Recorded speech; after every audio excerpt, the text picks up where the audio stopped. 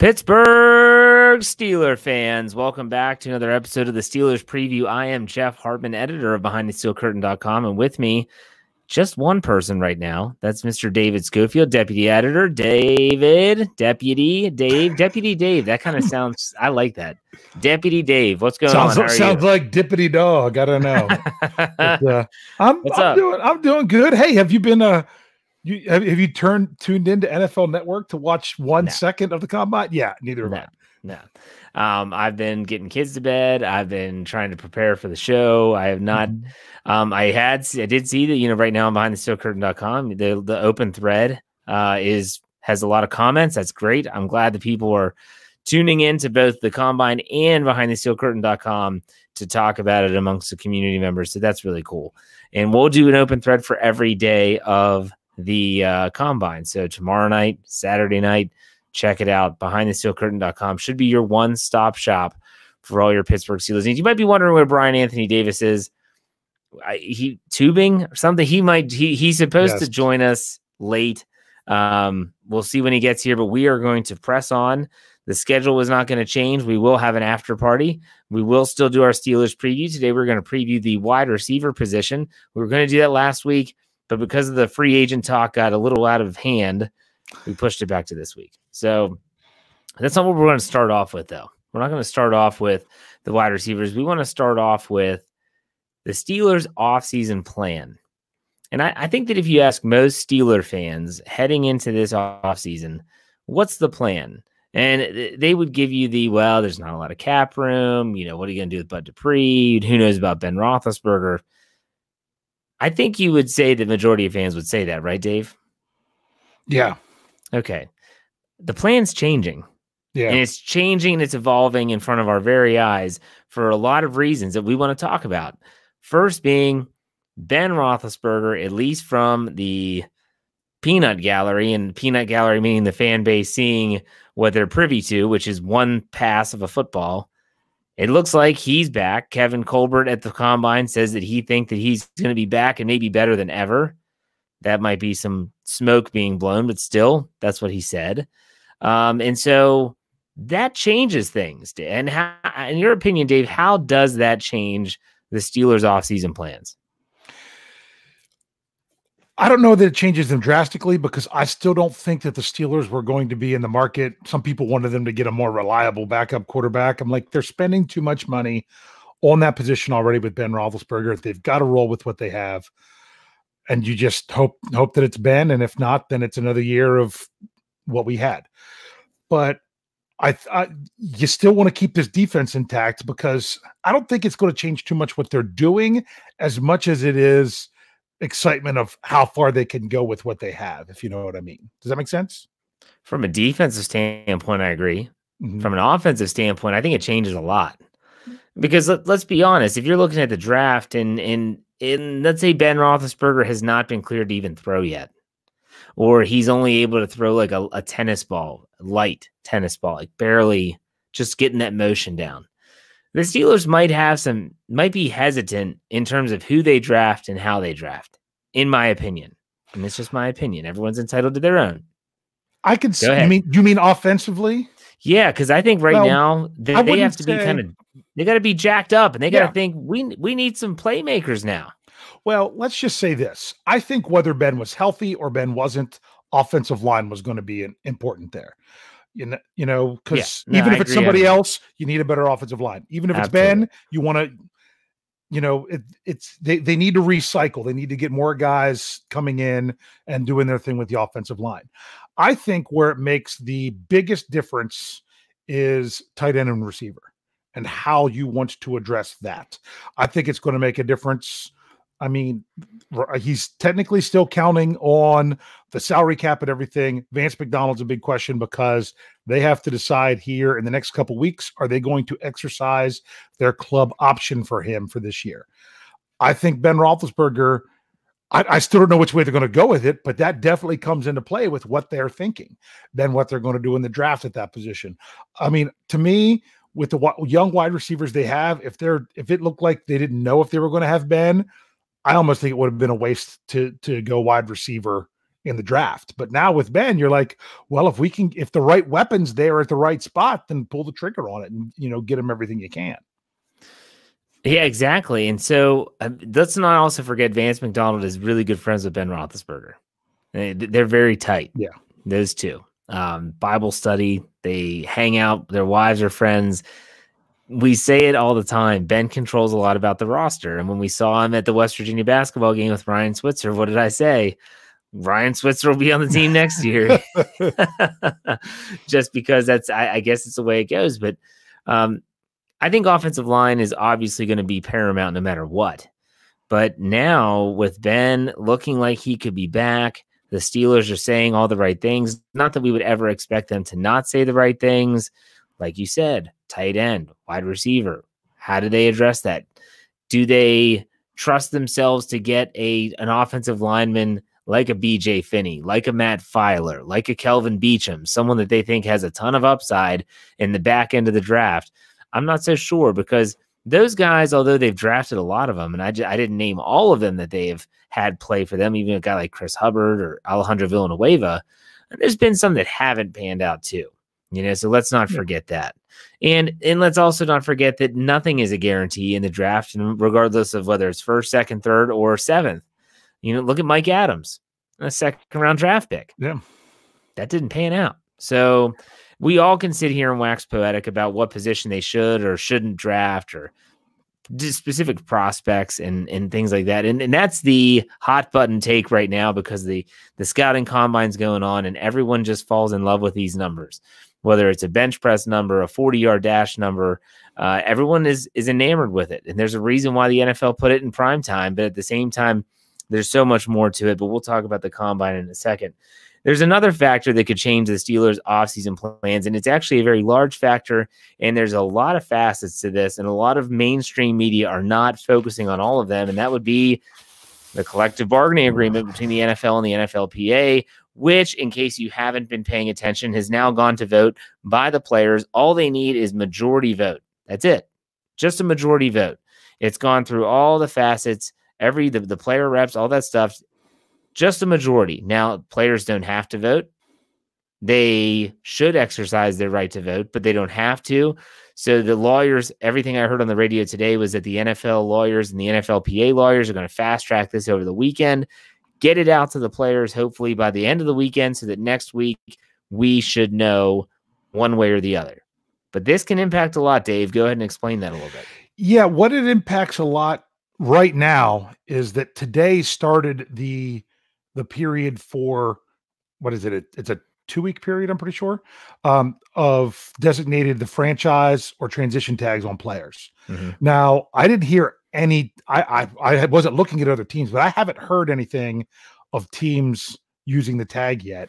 Just rumors. Yeah, like nothing official. The Chiefs are going to use it, but nothing official. Yeah, and the reason that teams, especially teams like the Steelers, are going to wait is if they can. They're still operating under the final year of the CBA. The lawyers met to see if they could change anything before this started, because the players are voting.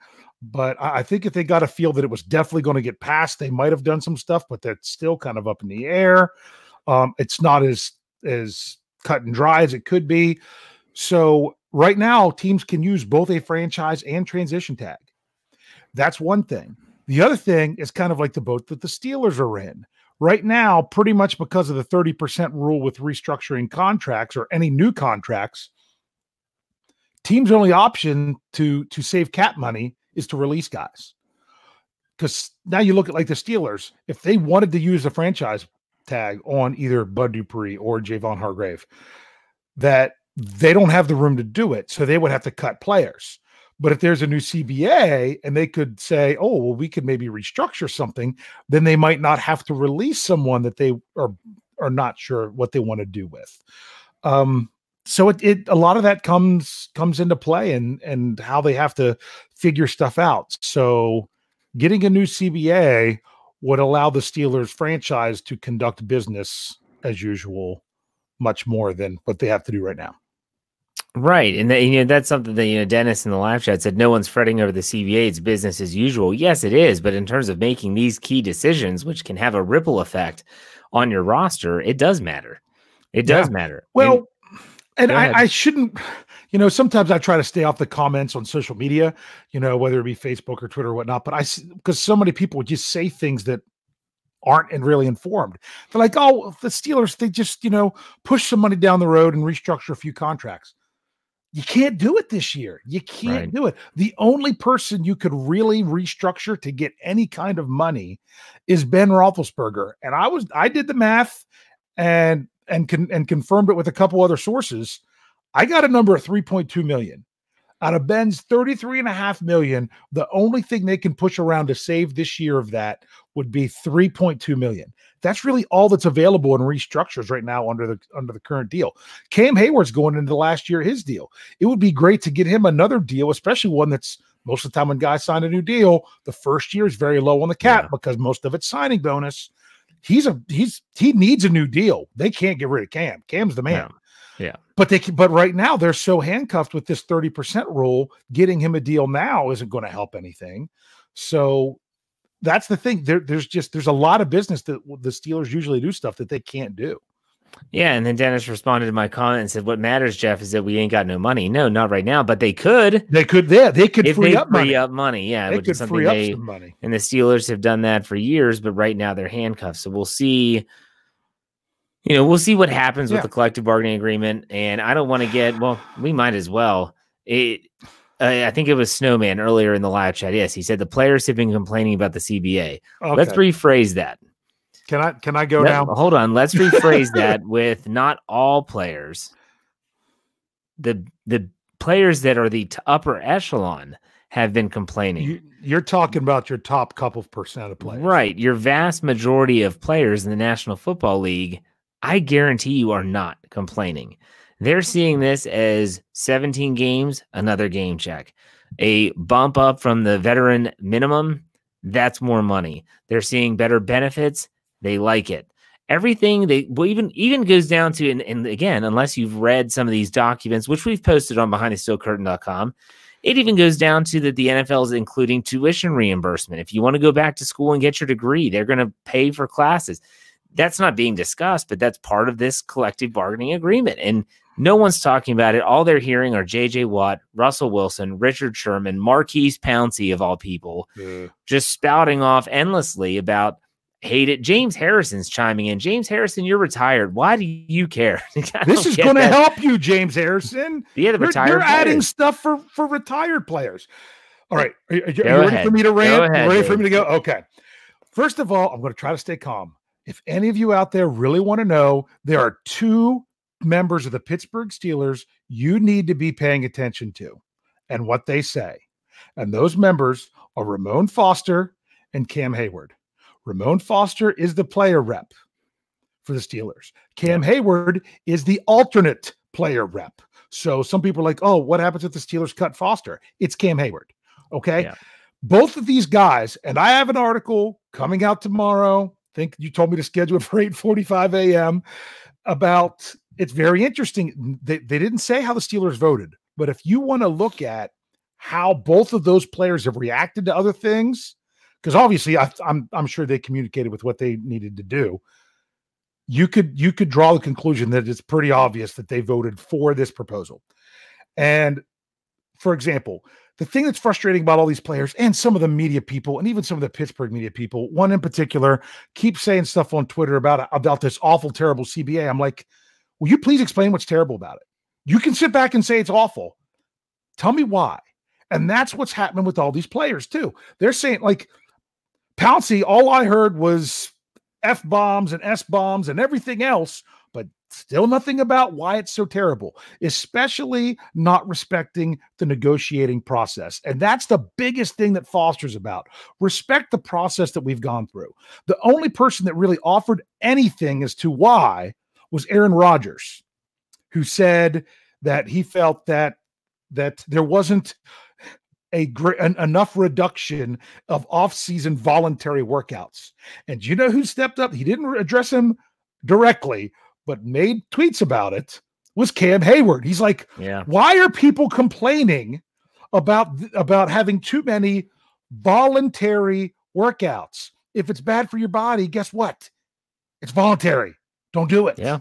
You know, don't complain about how many voluntary workouts there are when they're voluntary. I mean, if they took the word voluntary off, I'd understand. They went back when they fought with the owners. I don't know, I shouldn't say fought with. When they met with the owners earlier this week on Tuesday, they took out the cap of the number that they had for how much players would be paid for a 17th game once they implemented it, if they were working on a contract that was signed before the CBA. They took it out. So now everyone, no matter how much you make, they add a 17th game, you get a 17th paycheck based on what your salary is. So if you look at both sides, the owners want three things, from what I understand. Now, there's probably a lot more into this, but the NFLPA isn't releasing this other stuff. And of course, the NFL is going to release all the stuff that makes them look good. If you want to go back, I had an article this afternoon, 56 bullet points of what the players are getting. 56. This is players. This is former players, everything, all these things for the players. The main three things that the owners want is they want the 17th game, they want an extra team in the playoffs from each conference, and they want the deal this year. Those are the three things they want. And they want it this year because they want to redo their TV deals, even though they're not up yet. And what people don't understand is why they want to redo the TV deals now. We're not going to get a big discussion about this, but right now, the economy is good, but there's an election in November, and they want it done now with the TV stuff to lock in their deals with them. That's why they want it now. Those are the three things they want. The players are getting 56 other things in return. If you take away one of those three, take away a third of what you're getting for the players. If the players don't want to do it this year, they're going to get a deal that's nowhere close to this next year. Nowhere close to this next year to start off. They don't want the 17th game. You're basically taking what the owners want. And it's not, I don't even think the owners want the 17th game. The TV companies want the 17th game, and the owners want to work out the best deal with them. I'm a season ticket holder. I don't even want a 17th game. I don't. But I understand that that's where the money comes from. And I know I'm sitting here ranting and Jeff's just waiting to say something, but you catch up in the live chat and let me know how bad people are busting me on this. But not too bad. But so that's what's really going on. And I mean, they've been working on this deal for 10 months. And personally, I think I couldn't believe the owners were giving the players this much. And there are some people that are really on the 50% to up that revenue as much as they are. It's almost like a stepping stone to where they're going to get to 50%, probably the next deal after this one. So that's the issue. But the reason I think this deal is going to pass is almost 60% of the league is playing on either a rookie contract or a league minimum contract. And those are both being raised by like 20% next year, not even adding a 17th game. Just imagine if you worked, Jeff is a teacher. Just imagine that they went out and they got a 20% raise for the teachers, but people were against it because the principals are screaming, who are already making a bunch more money than the teachers, that it's not good enough for them.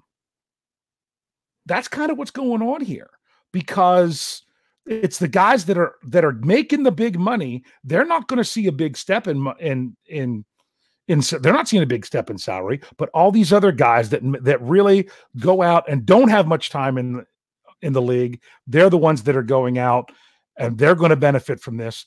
And unless the vocal minority is drowning them out, and convincing them otherwise, I'm afraid that, like Marquise Pouncey says, this is a bad deal for everybody else coming out here.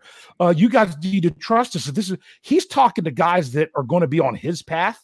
How many guys are in the NFL and they don't see a second contract? A lot. The majority of them. More guys don't see a second contract than what do. So don't say that you need to listen to me because you need to look out for what's going to happen when you get to my shoes, because most of them are never going to get there. So why not look out for those guys for the time that they're here? Well, look, the one thing, too, is that this has been negotiated, like you said, for 10 months. This is not new. And if Marquise Pouncey is so adamant about his hatred for it, Did he speak up to Ramon Foster? Did he talk to Cam Hayward and really voice his displeasure with what was going on? Or is this all breaking news to him? Because it seems like for a lot of players, this isn't new. Now, the one thing, and honestly, I'm not siding with either because I just want football. Just like probably 99.9% of people in the live chat right now, they just want football. Because honestly, this is a business for us. BehindTheSteelCurtain.com is a business. It's our business. This podcast platform is our business. And if we don't have football, it's not the offseason. A lockout is a lockout. And I've been through one of those already, and it sucks. You can't talk about anything because there's nothing ahead, at least in the foreseeable future. But there's a lot of things that are minutia in this deal that aren't talked about that I love. I love the fact that they're going to expand rosters, that they're going to have a third person that can come off injured reserve, that the practice squad is going to gain 2 more players. These are all really good things that a lot of us have said for years that they should be doing. Oh my gosh, expand the game day roster. Yes, do it. And they're doing it. So yeah, 17 games will be weird. I'm sure they said the same thing when they went to 16. Would it be nice to have, for one, it wouldn't have mattered for Fred Johnson. Would it be nice if the Steelers still had Patrick Morris right now, who they moved up when Pouncey was suspended and then lost him to waivers to the Broncos? Guess what? Now a player can be moved up from the practice squad to the active roster 2 times and not be exposed to waivers. Yeah. I mean, there's a lot of good things, mm-hmm. but I don't know how much, that's just better for the game, but I don't know how much there. People hear only what the mainstream media says. And what are they saying? Yes. 17 games, 17th game with cap and all that stuff. And 3 preseason games. That's all they hear. But with that, we bring in Bryan Anthony Davis, who's back from the ski slopes. He's the ski bunny is back. Ski bunny. How's it going there, Bryan? How are you? I'm doing great, fellas. I'm doing awesome. Thanks for waiting on me and your patience, but I'm here, and I'm sure that lots of nice things were said about me in my absence, so that would make me feel good. We just said you were shredding the mountain, out there shredding the mountain. It was actually tubing, but guys, this is after party stuff, but I don't go on skis after a ski instructor looked at me and said, "For God's sakes, man, just get down. You're going to die." Well, we've all been there at one point in our lives, I think. So let's go into the kind of wraps up our headline, which was the Steelers offseason plan is changing, and it's going to change, but it's not just the Steelers. It's really any team. The Steelers specifically because of Ben Roethlisberger coming back, because of the Steelers' confidence in him coming back, it's going to change some things. So stay tuned. Ben Roethlisberger still has some stuff going on. He still has, I think he's probably back in Pittsburgh by now. He had a couple other sessions out in California. Then he's coming back to Pittsburgh. He's not going to be cleared until probably around OTAs. We're talking May, June-ish. And then he'll be good to go by the end of July when they report to training camp. So exciting stuff for the Steelers. Exciting stuff. Let's get into. Go ahead, Dave. Go ahead. Can I address one thing that was brought up in the live chat? I'm going to bring it up here. Yeah. That it said that all 53, or if they get the new CBA, 55 players should be active on Sunday's games. I'm adamant against that. And that is because they have that in there for competitive balance, one, because a team who has a lot of injuries versus a team that has no injuries, the team with no injuries automatically just has more personnel. Now, once you get more than 7 injuries that you're dealing with, that you're just going to have to do that. But I think that's bad for the players, because let's say you have a rookie contract guy, or, who was an undrafted free agent or a 6th round pick or something like that, that's trying to stick around, that isn't 100%. If you're going to dress all these guys, then he's going to dress and maybe go out there and hurt his career. But if he's a guy that you're like, you're not 100%, we got to rest 7, we got to sit 7 guys anyway, so we're going to give you this week off. That's better for that player. So it makes it more balanced competitively. I think Bryan disagrees on this one. If I recall his thinking on it, I might be off there. But that's something that I feel. Now, if they want to change the number, I understand. But that's the whole reason it's in there. So one team who's dealing with injuries, and it keeps them from having to put guys on IR that they wouldn't have to otherwise, because they could just have them on their inactive list for a few weeks. Dave, the only thing that I would like to see them do on that, I get what you're saying, and I'm not really going to poo-poo that at all. I mean, I don't think what you're saying is off base. The only thing that I want to see them do is just say, look, you have an extra slot. You have you have an extra slot for a third quarterback. And just everybody, because they used to do the old emergency quarterback thing. Remember that, yeah. But, you know, just look, we're not going to penalize you. Everybody has, if you want to take advantage of that extra spot and put a quarterback in there, you're allowed to and not get penalized. Yeah. Because, I mean, really, we saw a couple guys go down in the same game. And wasn't the rule with that back in the day that quarterback, if he came in before the fourth quarter, he had to be the only quarterback that played? The other two couldn't come back in. I remember that rule. That was something crazy like that. Yeah, it's there were exact rules, and I can't even remember the time period. I know it was like late 90s, maybe. Yeah. But you can't go with just two quarterbacks on a game day roster. Yeah. It's just, I mean, it's disastrous. It's kind of like the NHL's emergency goalie rule, Zamboni driver. And now they're trying to get rid of it. Which has been in place forever. And if you follow hockey, you've seen situations. This isn't the first time that it happened. It's rare, but it's part of the game. And I know I listened to some sports talk radio this week, and they said that in the NFL, they should have emergency kickers. That if a kicker goes down, they have someone that maybe has soccer experience, or maybe was a D1 kicker but never got drafted or isn't in the XFL, and they can go out and kick for your team. So I don't know. I think it's crazy. It's crazy. Wasn't it Jean-Claude Van Damme that made an amazing save sudden death in Game 7 of the Stanley Cup Finals? Who were the Penguins playing in that? Brian knows. Dave, do you know in that movie? Oh, it's actually a recreation of an actual cup final. Yeah, because it was I thought it was the Los Angeles Kings. I guess it's not. No, I don't think it was the Kings, because it was the minor league hockey team that I grew up watching, the Wheeling Thunderbirds, actually played the opposite team of the Penguins in the movie Sudden Death.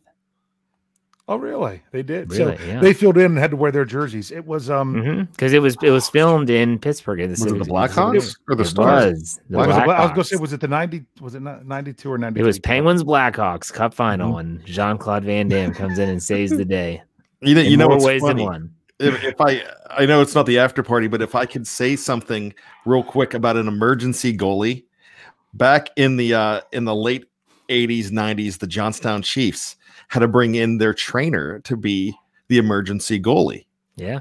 And that emergency goalie was a Johnstown. He played for Westmont High School, a Johnstown kid that got to come in and got the win. His name's Dana Heinze.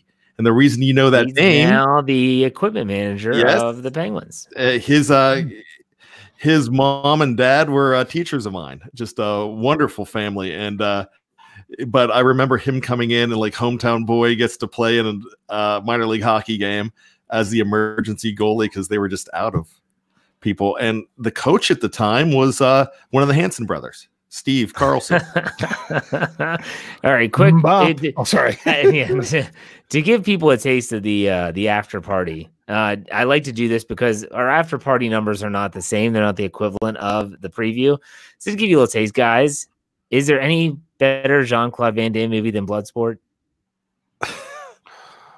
I don't think so. Bloodsport was the best.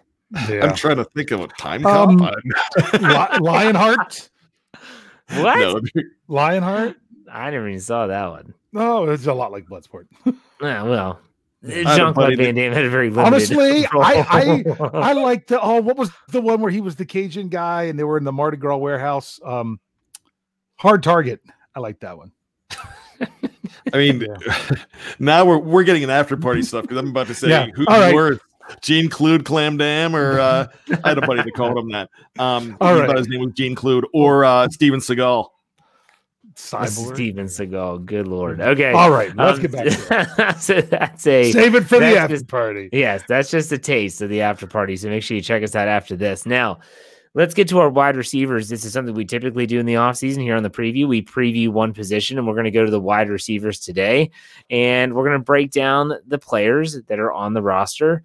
And we're going to kind of give a general synopsis of what might happen this offseason, who might stay, who might go, who might step up, who might take a step backwards. So, Dave, do you have the depth chart there? You said you were going to get the depth chart. I said I was pulling up the I think I got it in my brain though, because I brought up. Yeah, I was going to say we could probably piece. We've got Juju Smith-Schuster. We've got my favorite player of all time, Deontay Johnson. We've got James Washington. Yep. We've got Deion Kane. Mm-hmm. We've got Ryan Switzer. Bingo. We've got Johnny Holton. Oh, he's the best. Yes, and we've got Dharma. Was it Dharma Arbo? How do you say it? Darbo. I got it all mixed up. I thought you were going to say Darbo. I thought you were going to say Dharma and Greg or something. I remember that. Dharma and Greg. We are already in after party mode. Anyway, you're leaving out Jamal Custis. No, I know he hasn't gotten to the futures guys yet. Oh, because the futures guys are Jamal Custis and Quadri Henderson and Anthony Johnson. That must have been a signing that wasn't one of the original signings, but that sounds familiar. So I'm going to say you were probably correct. All right. So to expedite the process a little bit, are we assuming that any of the players that we can't pronounce their names or are on reserves contract are not going to make the 2020 roster? Are you talking about the Dash guys? Well, yeah. Is there anyone that you see on that list that you're like, yeah, I could see him maybe making the team in some way, shape, or form? Anyone? Quadri Henderson as a return man? I don't know. That's the only thing I can think of. But I kind of like Deontay Johnson back there for now. But like you say, he was a second team All Pro in that position. As he gets to be a better receiver, you won't want to put him back there. And when it came to kickoffs, if they're going to keep Kareth White around, I thought he did fine and has the speed burst for the kickoffs. So I don't know about someone coming in just as a returner. The answer can be I think Kane's going to stick around. So yeah, Kane should. Yeah. Well, no, he's not a futures guy. He's I wouldn't even say he's a Dash guy. People know Deion Kane in Pittsburgh now. Yeah. So let's get into the Bryan. Was there anyone that you would say out of the guys that are a little bit more irrelevant? Yeah, I'm thinking Amara Darbo. What attracts you about Amara? What is it? Amara Darbo. He was on the active roster at the end of last year. He just was never active. So sorry, he was on the active. He was on the 53-man roster. He was just never active on game day. There we go. Okay. All right. So let's get to the top six and say, because they typically keep 6 wide receivers, right, Dave? You do that? Yes. All right. So Juju's a lock. Deontay Johnson's a lock. James Washington is a lock. And then nothing after that, in my opinion, is certain. Johnny Holton is a lock. Oh gosh, I don't know. Yeah, I don't know. Because they Jones for these. They love DHB. They love Darius Hayward-Bay. They love this. They love Johnny Holton. They want that specific guy to be an emergency wide receiver and your gunner and your special teams guy. They love him. So I think he's a lock. Okay, Dave, do you agree? Well, the only way that changes, because honestly, he does not give you anything as a receiver. I mean, and they put him out there on the field on a play that they knew they were running. And I'm like, it didn't even, that's what made you knew 100% it was going to, 72 was eligible. Johnny Holton was the only receiver. Come on, they're going to run the ball. So, let's try to throw him off, and we'll go sneak James Washington out there, and then we'll throw it. Well, duh. Of course you're going to throw it when you put someone else out there. You got to put him out there all the time. Anyway. Let's get away from that. The only way that happens is if you have another player that is a great gunner, because they have another one now. They have another one because he beat out Artie Burns for Justin Lane, and that's Justin Lane. If you get another gunner that, let's say, just comes out of nowhere in training camp, then you don't have to use wide receiver for that. So I wouldn't say he's a lock, but I would say until someone else emerges as a gunner and not a wide receiver, then they're probably going to keep him. Okay, so then that's 4. There's 2 spots left. The question now is who claims the last 2 spots? But before we get to that is, do they address wide receiver in the draft? Bryan, we'll start with you. I think they do. It's probably a 4th round draft pick. It's something like that. They'll probably look at that, but not early. They have too much stuff to do early. You have an edge rusher, no matter what happens with Bud Dupree. You have a lineman you have to get, and you're probably looking at getting a tight end regardless of what happens as well. They want to get a running back. They might even get a running back relatively early. So I think it's down the line, but maybe possibly a fourth at the earliest, but maybe a sixth or a seventh. They probably address it, but I don't think it's going to be a big prospect. Dave, what are your thoughts? It all comes down to Ben Roethlisberger and how bad he wants Ryan Switzer. Because if Ben Roethlisberger wants Ryan Switzer, I think they're going to keep Deon Cain, and therefore their best bet would be to not draft a wide receiver until 5th or later, and then hope that they can have them on the practice squad for a year. But I mean, some people are still thinking you get that prolific guy in the 2nd round and he falls to you, you take him, then you're gonna be making Ben mad. They have kept 7 wide receivers that in the past. They have, but it's kind of pushing it. You want to know my theory? Here's what I think is going to happen. They're going to take a wide receiver in the 2nd round. If not the 2nd, the 3rd. They're looking for one of the dynamic. This is a deep wide receiver class.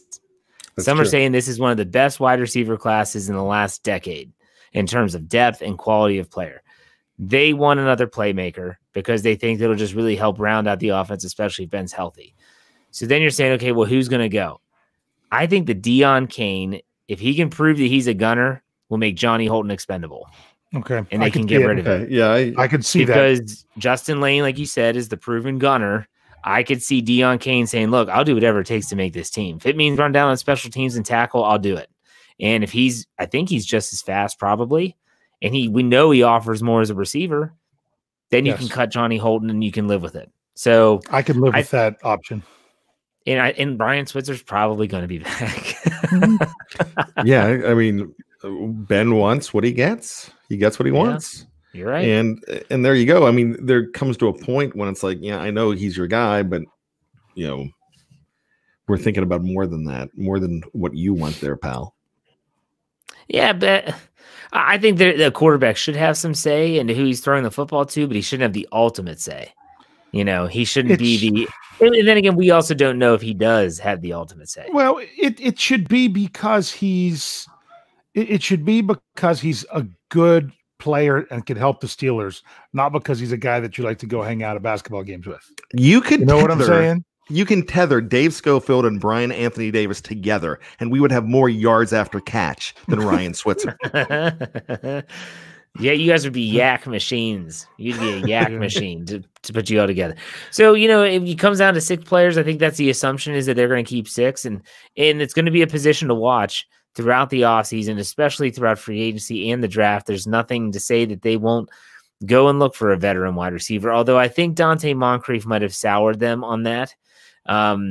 Brian would know more than anyone. I think you're starting to work on your wide receiver article in terms of who's out there, if there's anyone that's attractive that might fit their price range, which is basically nothing. Brian? It's ready for tomorrow, actually.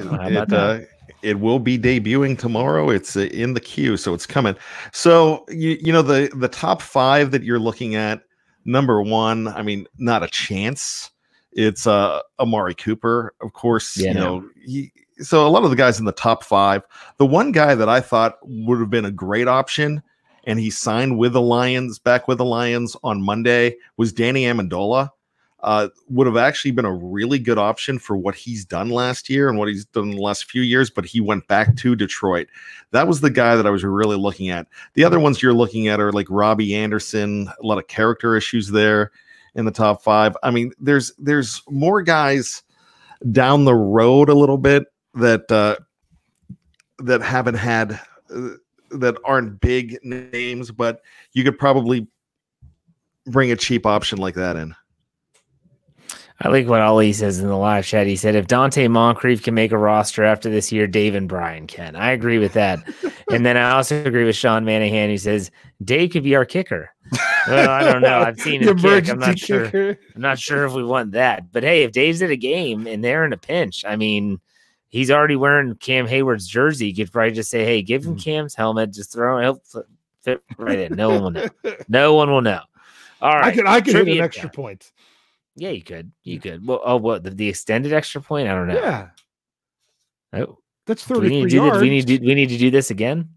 You saw me hit the 35-yarder. It wasn't on film. I don't know. I kind of lost track. I mean, I don't know. I lose. No, and I don't know that I could hit it every time. And that's what you have to do. All right. 10 years ago. He hit it. He hit it. I'm just joking. Let's get to some trivia. Time for me to put on my dunce cap and look like an idiot compared to Bryan and Dave. So, Dave, the Oracle, as Sir Lancelot calls you. Why don't you go ahead and give us what you got? Okay. Well, I got some interesting stuff here. I was looking at wide receiver stuff, of course. Same here. I have some wide receivers. And just thought I'd look at stuff. I know Jeff likes to talk about, maybe some that were, where they were drafted or anything else. I decided I was going to look at catch percentage.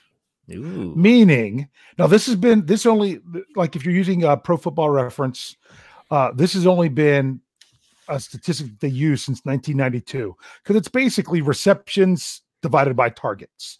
So if a player was targeted, how many receptions they had off of it. So I went in and I said, okay, well, let's look at how the Steelers have done since 1992 and who has the best.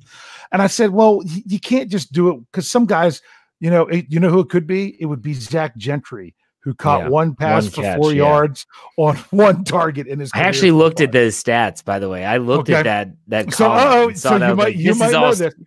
I went with 50 if they've had not 50 catches, but 50 targets. Okay. And I said, who has the highest catch percentage since 1992 for the Steelers?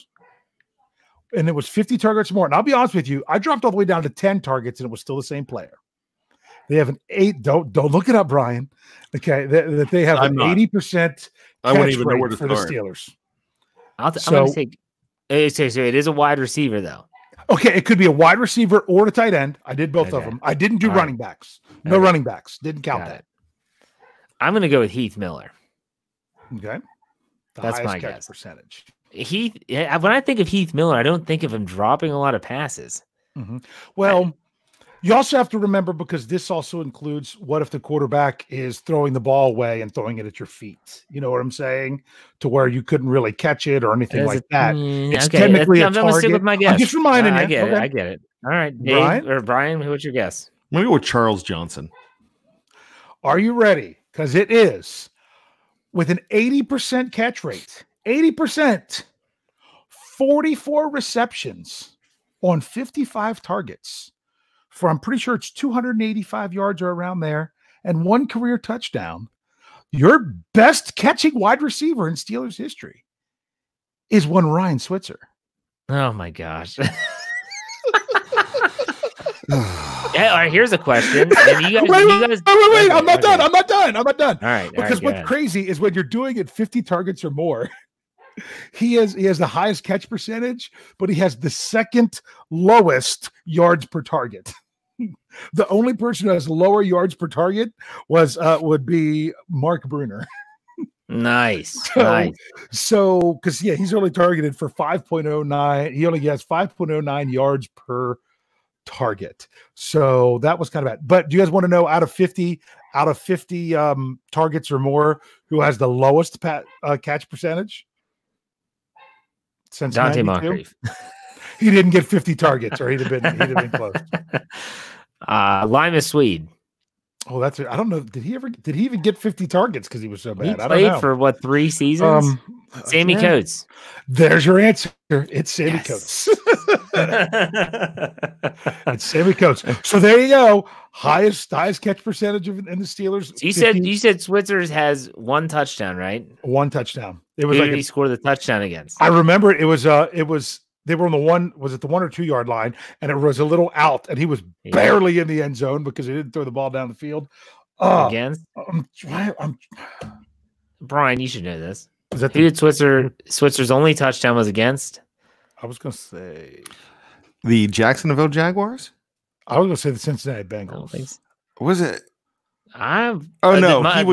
He was knocked around and interfered with against Jacksonville. That's what I was thinking of. Gosh, I don't remember. Ryan Kellerman's got it. Tampa. It's a Monday night game, I believe. Was that Monday night game? Yeah. Okay. Yeah, it was the Vanimal game. And it was where he caught it going out of bounds, and it was actually a good play. Yeah, it was a good play. Out route, yeah. There you go. Brian Anthony Davis's son is in the live chat. Welcome, Connor. Thank you for joining us. He said, "Hello, Dad." You know what he was? There he is. Oh, hi, Bad. He's calling me Bad. I was looking at the YouTube comments the other day because Jeff always says, "Don't look at the YouTube comments." So it was after my solo show. So I looked, and the first thing I see is like, "That Brian guy's my dad." And I looked at it, I was like, "Yeah, okay." At least my son's. I'm like, "Hey, so you listen to the show?" He goes, "No."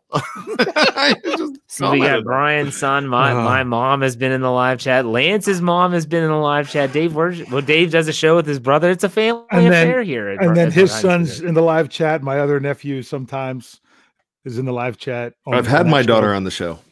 That's true. It's a family affair. Yeah, all right. The worst segment ever. All right. So for my trivia, I just looked up some stats as well, and I was just stunned by some of the names in terms of career statistics. And I looked at receiving yards per game. I think that most of you will be able to guess who leads that category for the Pittsburgh Steelers, right? Probably AB. Oh, per game, I would say. Receiving yards per game, yes. Gotta be Antonio Brown at 86.2, and that was from 2010 to 2018, 130 games. The question is, do you know who's second? Yards per game. This is an receiving yards per game. This is a old-time player. Played in 66 games, Mario Lemieux, from 1959 to 1963. He averaged 71.6 receiving yards per game. O.B. Nickel? No. Buddy Dial? You got it. Buddy Dial, 71.6 receiving yards, 66 games. Sorry, now, here's Dave. what's crazy. I stepped on No, you're fine. The biggest thing was, what I was surprised with, was who's third in receiving yards per game. 68.9 yards per game, only played in 42 games, and is a current player on the team. I was going to say Juju has got to be there because of the long. Would be correct. Juju Smith-Schuster with 68.9. Now, here is another interesting stat. And this is the last one for me. I then looked at receptions per game. Clearly, Antonio Brown would be first at 6.4. There's a tie for second. Who do you think those two are? And they're both modern era players. Now, these are just receivers or tight ends? Receptions. Well, this would be, I don't want to give it away, but there might be another position. Okay, so it could be like a running back. Receptions per game. I'm going to say that Mr. But Naked Get Robbed might be up there with how many receptions he's got. He is one of the two. Yes. Okay. At 5 receptions per game. Can we think of the other one? Brian, I already got one. I was going to let you. We know it's 5 because they're tied for second. I mean, Heath comes to mind, but I'm sure it's not that. He had too many games where he only had like 2 receptions. Mike Wallace. Juju Smith-Schuster. Was it Juju? Yeah, Juju and Le'Veon Bell tied at 5 receptions per game on average. I just was stunned that Le'Veon Bell had 5 per game in an average. I mean, I know he didn't play as long as Antonio Brown, but still. But look at the number of games where he had like 10 receptions. Yeah. Because they were just constantly just flaring it out to him. Yeah. Which is basically like a run play because they're throwing it to him behind the line of scrimmage. A good old Buddy Dial, 71.6 yards per game. And then my next guess was Gary Ballman, because those are the 3 old guys that I could think of. Ray Matthews, Gary Ballman. All right, that's it for me. Bad, go ahead. All right, so I hope there's not any holes in this question, but who was the last single season receiving leader, wide receiver, to not be drafted by the Pittsburgh Steelers? Okay, so you said who's the last person, wide receiver or just in general? Wide receiver. Wide receiver for the Steelers, but wasn't drafted by the Steelers? To lead the team in receiving yards, receptions. And he was not drafted by the Steelers. I know Cottrey led the team in touchdowns, but he didn't lead in receiving yards. I'm thinking this has to go back a ways. Was he? I don't think, did they draft Yancey Thigpen? Not unless they were the San Diego Chargers. So is it Yancey Thigpen? It is. Great. My guy. That was one of my favorite players. Great job, Jeff. Thank you. I kept on thinking about all the. I mean, the Steelers draft wide receivers well. They always have, and that's a good question. That was a good one. Great middle name too. I was going to say, by the way, what is it? Yancey Dirk Thigpen. Dirk. How did you go from Yancey to Dirk? Yeah, Yancey Dirk. I can throw out one more to you guys. Sure. Since 1992, there's only one. This is wide receivers, tight end. Like I said, I didn't include running backs. One player on the Steelers that has a 2/3 catch percentage, meaning 66.7%, and 9 yards per target. Could you say that again? That he has at least 9 yards per target and has caught at least 2/3 of his targets.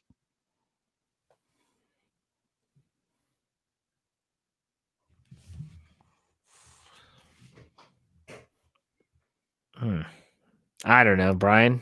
Any guesses? So since 1992? Since 1992, only one Steeler has that, where they've caught more than 66.7% of their targets and has at least 9 yards per target. So they need to catch the ball well and get a lot of yards. Can't be Rosie Nix. No. I would probably think. Let's just go with Mark Bruner. No, we're going with Juju. Okay.